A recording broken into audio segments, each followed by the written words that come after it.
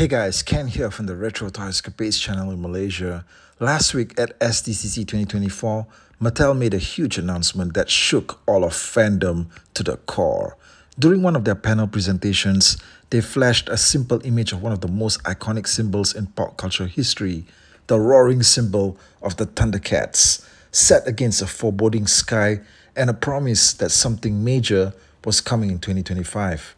And that would be the ultimate crossover of two of the biggest toy and cartoon franchises of the 1980s, Masters of the Universe and Thundercats.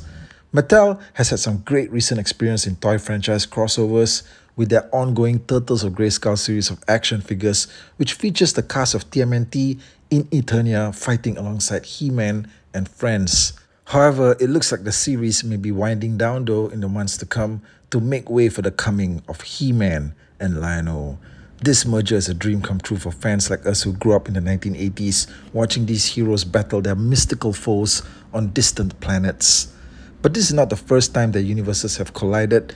Back in 2016, DC Comics launched the He-Man and Thundercats crossover miniseries, a highly recommended comic book series that featured both a gripping storyline and solid fantasy artwork that would make any long-term fan of both properties proud to own in their collections.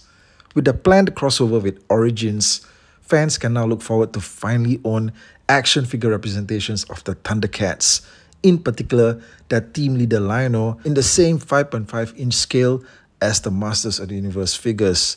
Now this was also attempted some years back when Funko launched their Savage World line of Thundercats toys, which were of the same action figure design style of the 1980s Masters figures and were meant to stand side by side with He-Man and gang on your toy shelves.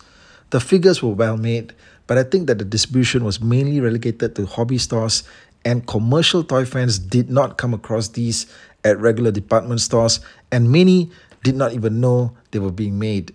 But all that is about to change now that Mattel will be pushing their massive marketing might behind this mega crossover, and this will be something that fans can hopefully see turning up at their favorite toy stores and especially in countries that still have a Toys R Us. Having the Thundercats being produced on the Origins figure bodies means that they will now have so much more articulation compared to their vintage 80s versions and also have the ability to have their parts taken apart and swapped around for endless mix and match possibilities. And let's not forget that the villains of both universes will also be colliding, and we are talking about these two malicious monsters, Mumm-Ra and Skeletor. It's going to be especially exciting to see Mumm-Ra now with a fully articulated Origin-style body, but not just any body. He's going to have to be extra big, and we've seen some great examples of that with the Masters of the WWE Andre the Giant figure, a fantastic large-scale figure contender for a brand new action figure body for Mumm-Ra. Guys, this is a particularly exciting time to be a fan.